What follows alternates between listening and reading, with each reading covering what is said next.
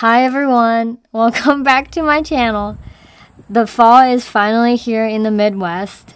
The weather is fantastic, 75 degrees and sunny, and Tali is delighted with it. She goes out sunbathing now in the afternoon.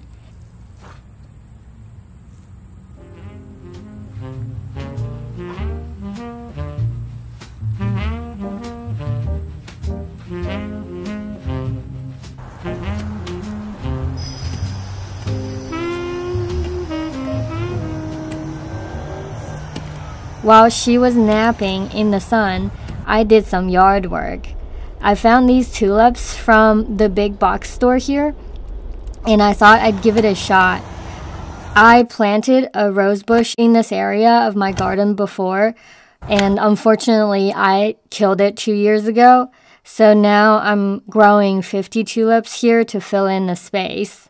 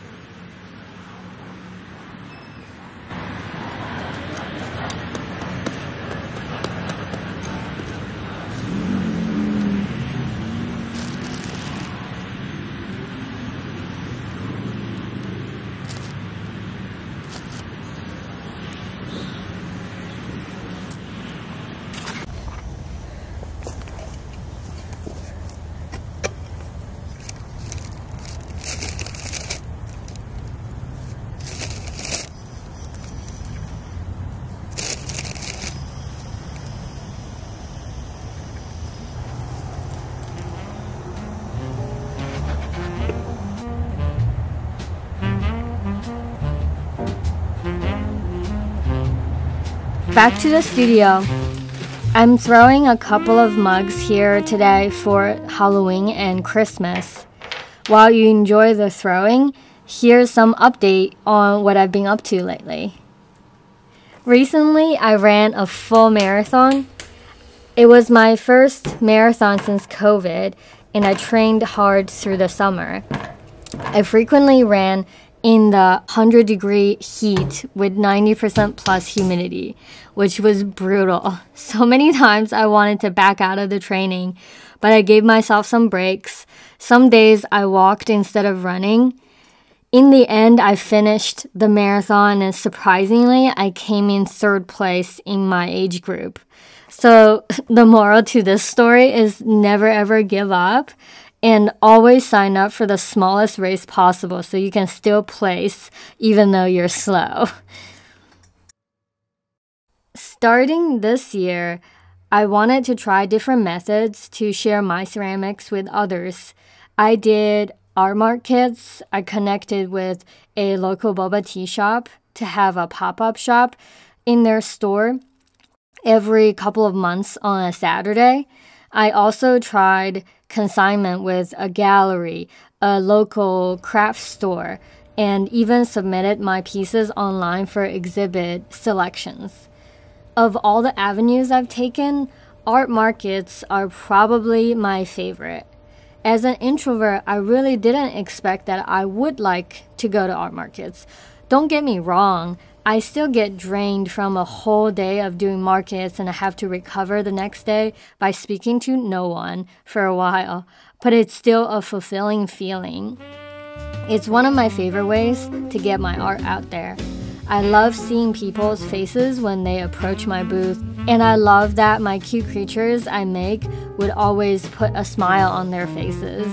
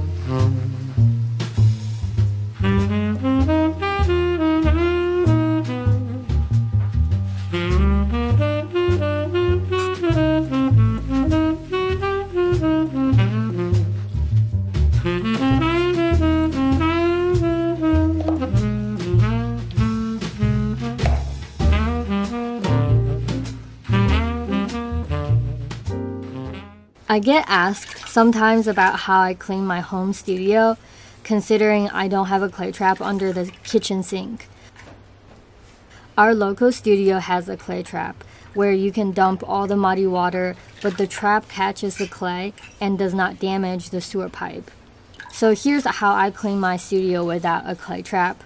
I wash everything in this yellow basin I have on my throwing table. Then I dump the water into a 2-gallon bucket. I don't throw with a lot of water, so I only need a 2-gallon bucket, but obviously you can get a 5-gallon bucket from Home Depot. I let it sit there overnight, and in the morning the water and the clay would separate, and I would pour out the clear water on top. Then I would recycle the clay that same day. I usually don't wait very long to recycle the clay because the clay will start smelling bad very quickly.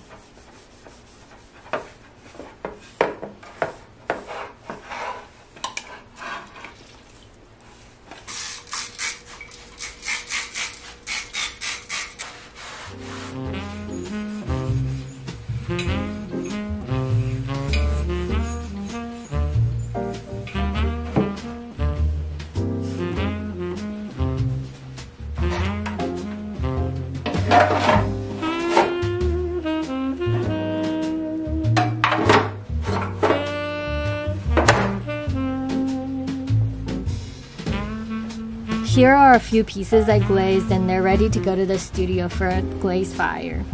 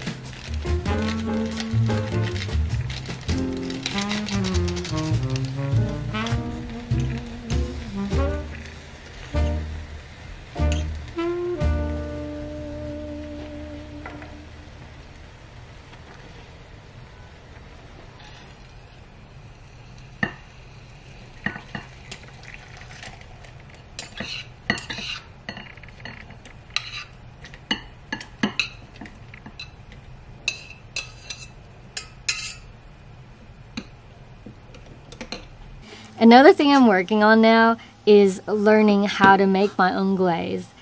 I took a glaze class from the ceramic materials workshop earlier this year, and I finally got the courage to start testing some glazes. Here I'm making some testing tiles while I wait for the glaze chemicals to arrive. I'll put the online class link below. The class I took was called Understanding Glazes and the Middle Glazes, which is cone sticks glaze.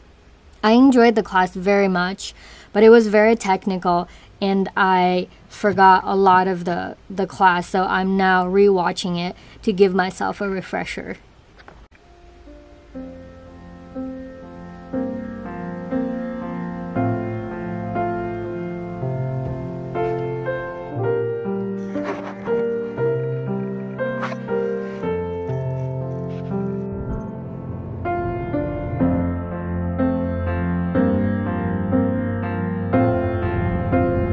Sometimes when I get tired of creating ceramics at home, I like to visit art museums and get inspired from famous artists around the world.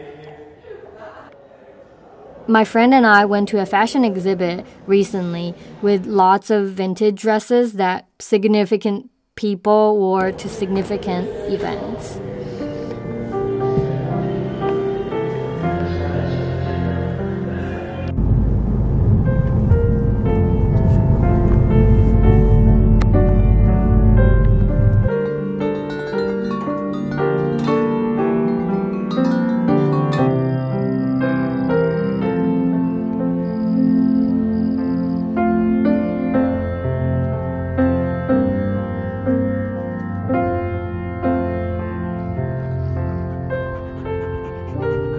So that's it for this week.